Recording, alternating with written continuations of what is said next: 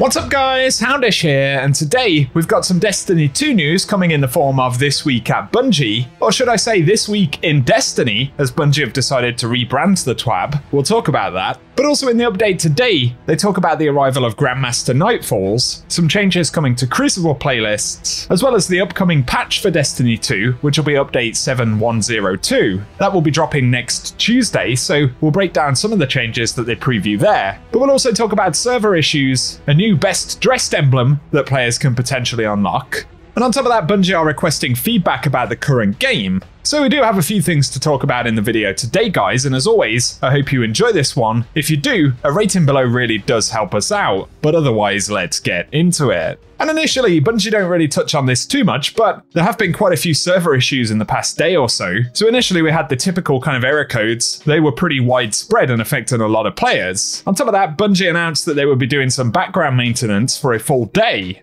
And as we can see from the front page of Reddit, a lot of players were discussing this, but there was some emergency maintenance in the night, which as far as I know, the game is now stabilizing, but safe to say there have been a lot of server problems recently, and hopefully this is something that Bungie will address at some point in the near future, on top of the list of other items that a lot of us in the community are discussing. Some of which we'll get to towards the end of the video because Bungie do ask for some feedback, so we'll talk about that momentarily, but now let's speak about some of the TWAB stuff. And so initially Bungie points out that we owe Kali an apology, and they say we know that the Supremacy got rewind rounds, and that Techian Force has a sick PvP role, and that Reconstruction and Bait and Switch make Apex Predator a top tier option for DPS, but that's no reason to put Kali into such a situation. And a lot of players have stepped into every plate to get double rewards, while others have just cursed their aim over how many Golden Gun or Sleeper Simulant shots they've missed. Either way, the outcome would be the same, a lot of good loot. And so they hope we consider this time well spent because we do have a bunch of fixes coming to the game next week. So update 7.102 will be deployed on June 13th, and that'll be next Tuesday. And they say although we will have the usual patch notes available the moment it's up, we wanted to give you a preview of some of the implemented fixes. So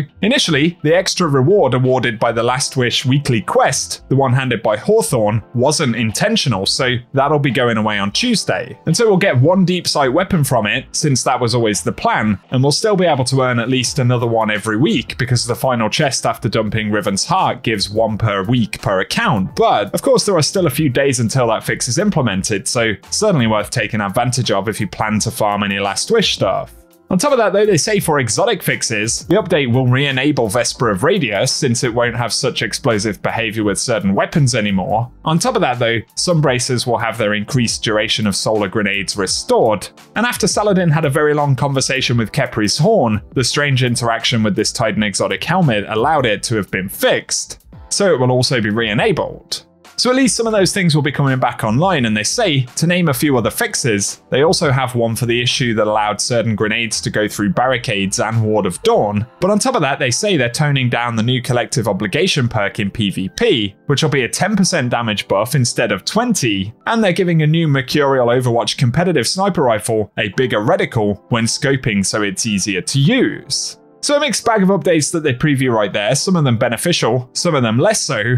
Although hopefully we will get more fixes than that, as there are a bunch of glaring issues with the current kind of seasonal content and situations in the game. So hopefully there'll be more than that, but I will have to keep you posted on Tuesday. Next though, they say, are you ready for some early Grandmaster Nightfalls? And of course, these will be available earlier. And they say the reason for this is simple. Without the seasonal power climb, and with the requirement level changes we added during Season 19, we believe we can successfully launch them earlier. So Grandmasters are coming on week 4. Which will mean we have the chance to earn exotic materials and adept weapons starting next Tuesday. They do point out though that the Conqueror Gilding node is still planned to be opened on week 7, so for now get ready to face the Lightblade if you're aiming to get the adept version of the Wendigo GL3 heavy grenade launcher next week. And on top of that, the loaded Question Fusion Rifle and the Braytech Osprey rocket launcher will be featured in the following 2 weeks. So we get a bit of a roadmap of upcoming Nightfall weapons there as well. Wendigo next week, then for week 5, we should see Loaded Question, and week 6 will be the Braytech Osprey, at least based on the order that they've mentioned those weapons. So let us know down below if you plan to jump into Grandmasters.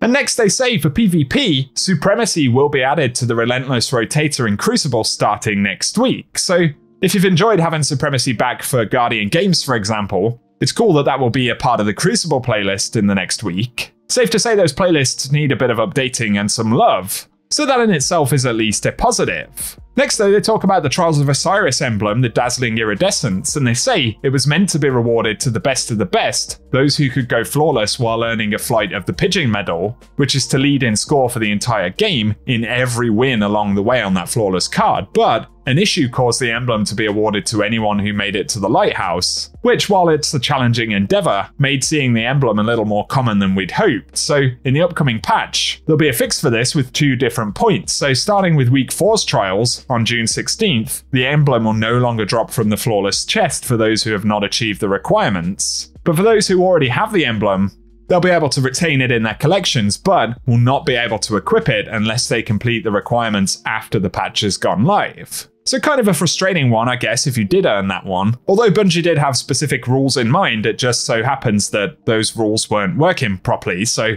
kind of good that they're respecting the actual requirements for the emblem, but equally sort of frustrating if you did get access to it when you perhaps shouldn't have. Let us know what you think about that. And here for the known issues, they say for advanced focusing, due to an issue causing exotic focusing not to grant intended rewards, they have temporarily disabled advanced decryption focusing. Hopefully that's another one that'll be fixed soon. They also say some UI pricing elements in the Eververse store will be disabled with the release of the hotfix next week.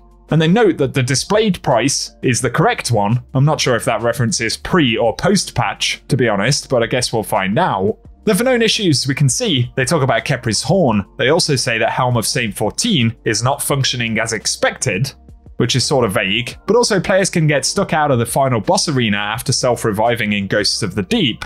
They also say that spending salvage keys after a salvage activity is not providing progress towards the spend salvage keys triumph, and instead progressing the spend deep dive keys triumph.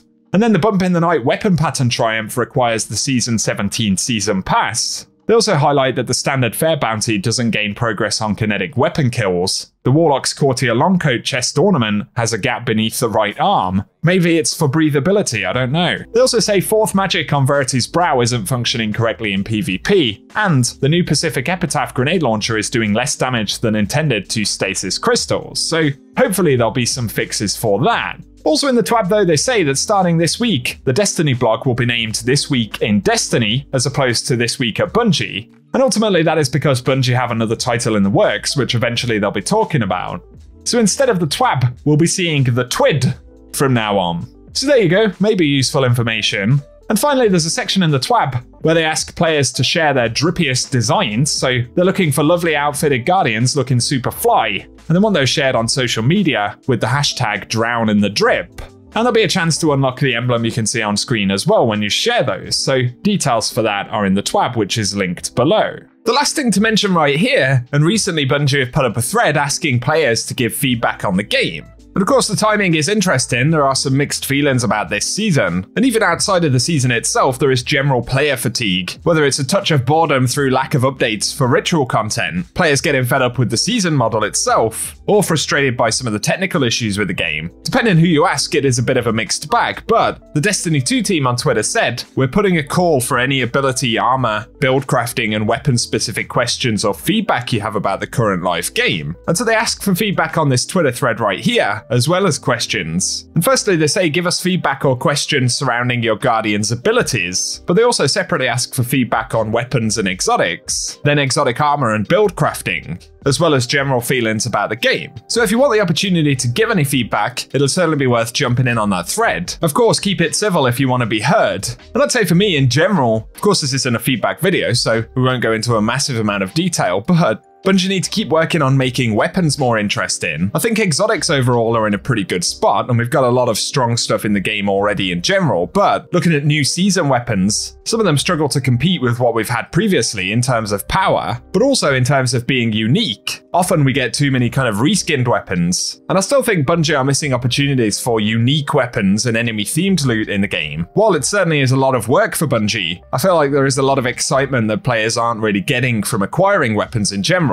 and Bungie could definitely do more with stuff like the Nightfall weapons. But again, looking at the season weapons right now, there are some decent ones for sure, but on the most part they don't seem to be particularly interesting players. And while of course power creep is also an issue, I do think we need to see more stuff like Vault Shot, destabilizing rounds and all those kind of bonuses. But then of course also for the season model, most players would agree that we need more engaging pursuits. And it's an interesting one this season, we don't have that power grind there. And that does bring mixed feedback. Not everyone agrees that the power grind should be a thing. Not everyone agrees that we shouldn't have a power grind this season. Some players are saying they simply don't feel like there's much left to do. And I do think overall a power system overhaul is probably what's needed to make it more interesting. But separate to that, we need more ritual content. Ritual activities like Gambit, Crucible need more updates, both in terms of gameplay and activities, but also pursuits, and they need more new loot and unique loot once again. We're kind of at a point where there are a few core parts of the game that really need some love. And I think Bungie should be investing more time into the rewards, making rewards unique. Again, is going after the buzzard sidearm inside of Nightfall's the most interesting possible thing we could be going for in the activity. Are season weapons or even the dungeon weapons as intriguing and unique as they could be?